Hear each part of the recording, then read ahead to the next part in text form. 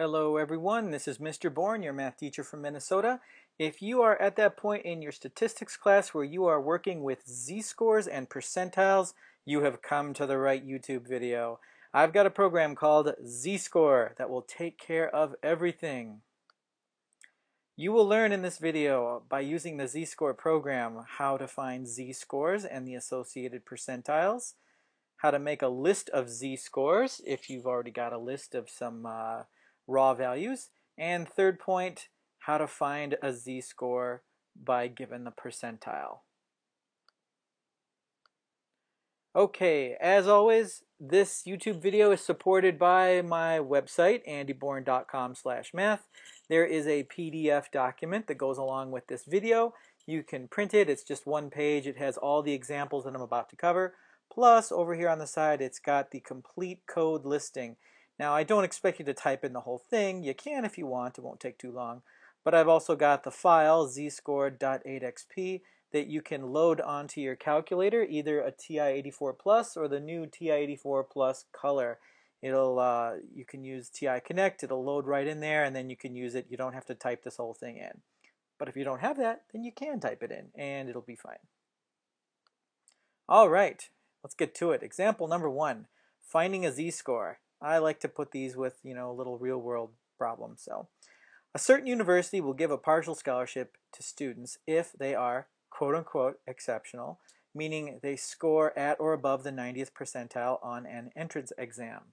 Lisa scored a 70 on a test where the mean is 62 and the standard deviation is 5.3. What is her z-score, and did she earn a scholarship? So we're wondering if she got into the 90th percentile or not. Okay, let's take a look at the program. All right, here is your home screen. Make that a little bit easier to see. Okay, there we go. All right, you will find the Zscore program after it is entered or loaded by pressing the program key right in the center of your keypad. And this is the only program I've got entered here, so just execute it and press enter again. Here we go. We've got 3 options. Find z-scores, z-scores from list, z-scores from percentile. We're going to do option number 1. So press enter again. All right. Now, according to the problem here, she scored a 70, so we're going to put in the raw value of 70. The mean score of the test that all the kids are taking is 62. And the standard deviation is 5.3. Given that information, press enter, and here we go. We got it all. The z-score is 1.5094, so you don't ever need that little table in the back of a textbook.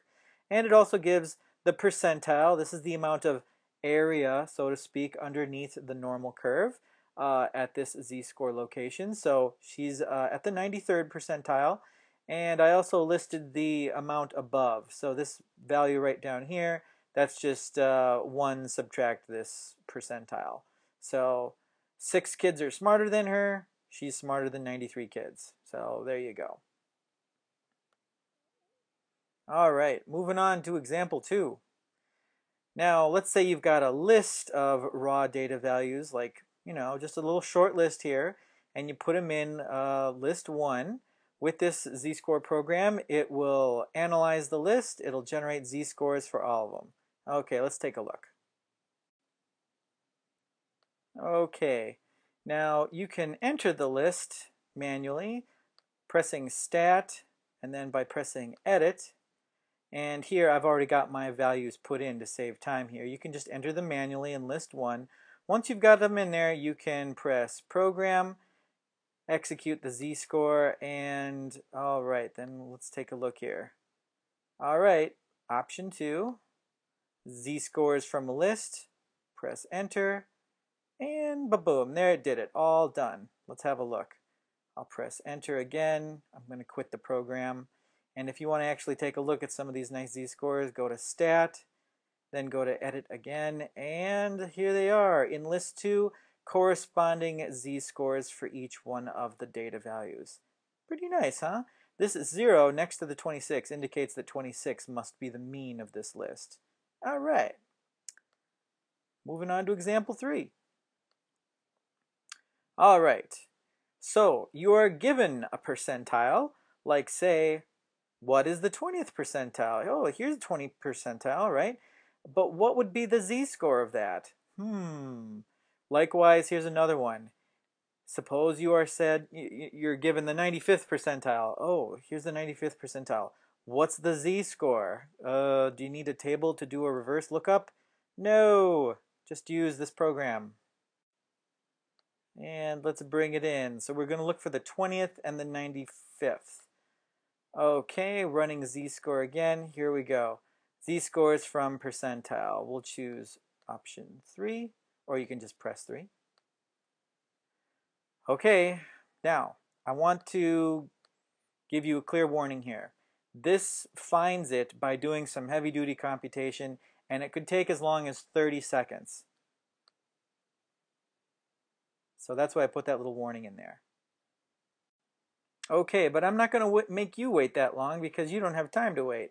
Here it is. That is our z-score, negative 0.8416. Let's try the 95th. Okay, we'll choose number 3 again.